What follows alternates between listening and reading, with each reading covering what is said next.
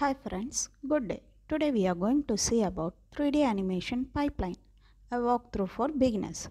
Those who are new to the animation industry can get an idea of how the industry works.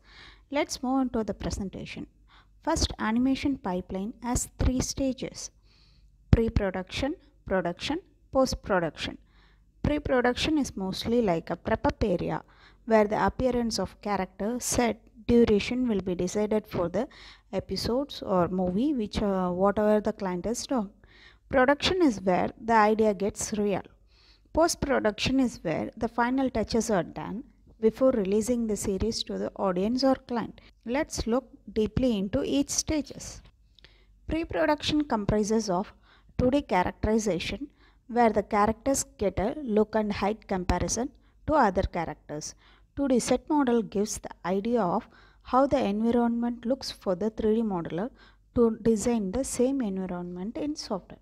2D concept explains about the episode in a depth manner for the modelers and animators to gain the knowledge about the series.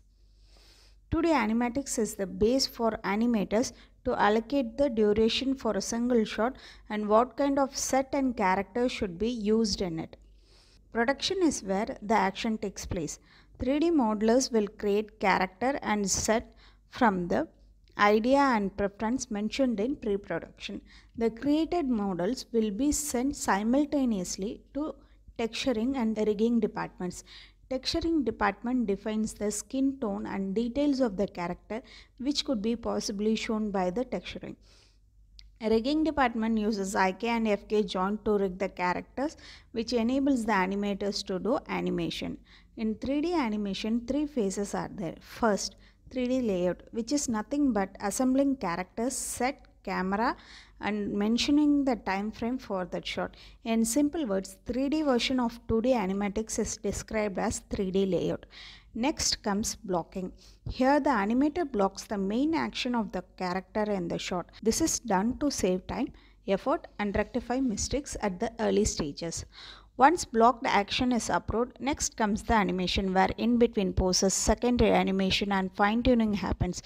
This completes the production stage. Post-production is a stage which adds the needed effects, light for the shot and delivers it to the client. Lighting and VFX department creates the ambience, effects and light needed for that shot and moves the file to rendering department. Rendering department renders each shot in different layers like shadow, bump, texture and targa separately. They further move those files to editing department where these layers are organized and audio is added for final delivery to the client, that is for the audience to watch. Hope this helps you guys a little. Until the next video, bye bye and good luck. Thank you guys.